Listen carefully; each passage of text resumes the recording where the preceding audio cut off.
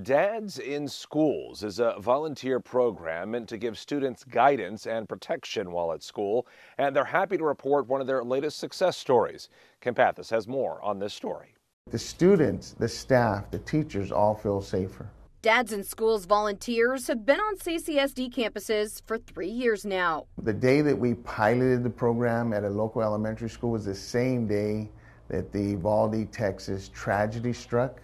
And we saw, many children lose their lives. Dads in Schools helps to keep an eye on things. They are father figures on campus, making sure fights don't break out.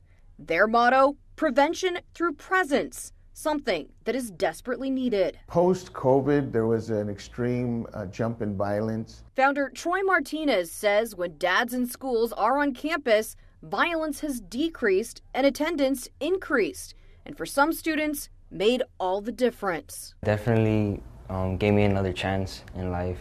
Alejandro Ortiz, who will now be an 11th grader at Las Vegas High School, got into trouble for getting into a fight. The local captain saw Alejandro, knew he was a pretty good guy, pretty good kid, and really needed a break, and basically called Pastor Troy. Before Dads in Schools, I wasn't really too focused on school. I was more focused on being a teenager and living life. It's helped me stay on a path.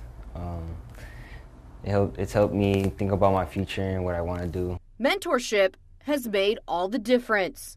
Alejandro now wants to go to college and study business, even getting a $500 check from the United States Law Enforcement Foundation to grow his new t-shirt design business. Just being bored in my room, making designs on my computer, I decided to just put them on t-shirts, and so that's where I started. He's a success story. It's not a whole lot of money, but to him, I think it's probably going to be worth a lot.